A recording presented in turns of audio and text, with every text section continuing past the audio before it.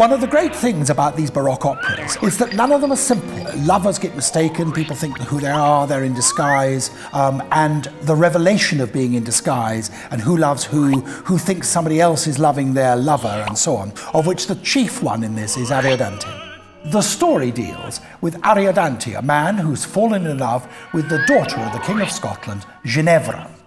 However, he has a great rival, Polinesso, who tricks all sorts of people into all sorts of things.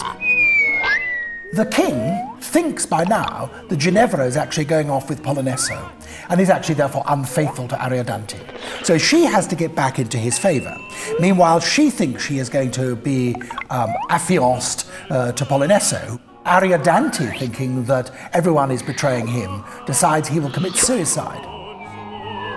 Well, actually he doesn't, but they think he has committed suicide. Meanwhile, Polinesso, seeking now to bring the king back in line with him and eventually marry Ginevra and so on, manages to trick a whole lot of other people. So he turns out to be a really nasty piece of work, Polinesso. Eventually, Ariodante returns, and of course it's through his return that all the matters are set right, and eventually he gets the hand of Ginevra, Polinesso is seen off, and the King of Scotland is generally happy.